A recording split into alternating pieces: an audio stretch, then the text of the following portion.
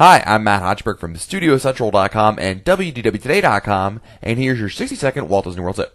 Today's tip is actually from Mike Murray, who sent in a great tip about staying at the Epcot resorts. If you're staying at the Swan, Dolphin, Beach Club, Yacht Club, or even Boardwalk Resort, and you're at one of the parks waiting for a bus, what you really should do, regardless of which resort you're staying at, is take the first bus that comes for any of those resorts. So even if you're staying at the Yacht Club and the Beach Club bus comes first, or the Boardwalk bus, or even the Swan and Dolphin bus, hop on that first. The reason being, more than likely, it'll be faster for you to get on that bus and do the quick little walk over to your resort rather than wait for the direct bus service to your resort. It can save you a few minutes, and you'll be back at your resort a little quicker. That's it. That's your 60-second Walt Disney World tip.